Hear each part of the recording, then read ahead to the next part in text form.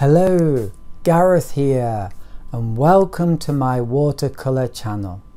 So if you are a beginner to watercolor, then I have my one brush method, and hopefully you can see some pictures here of what you can paint with just one brush and one color.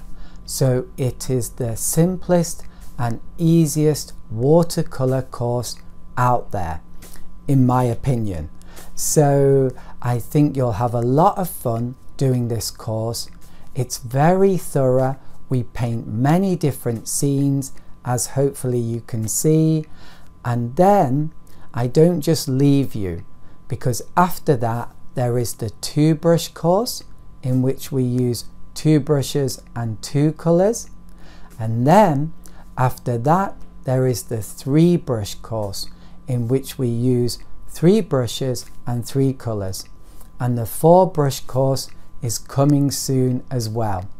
So in each of these courses you paint about 10 or 11 different things, so there's lots of practice, and that's what you need.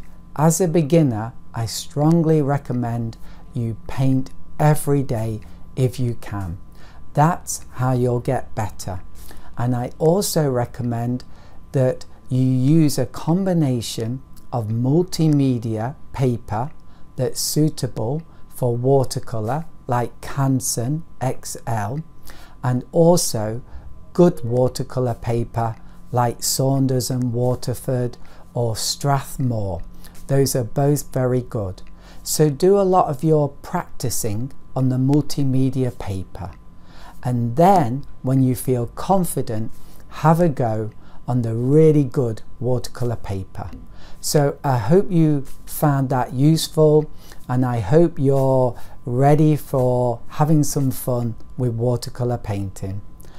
I hope to see you in my one brush method, and also if you join up for that on my Teachable platform, then you can also send me comments and show me your work and get some feedback if you want.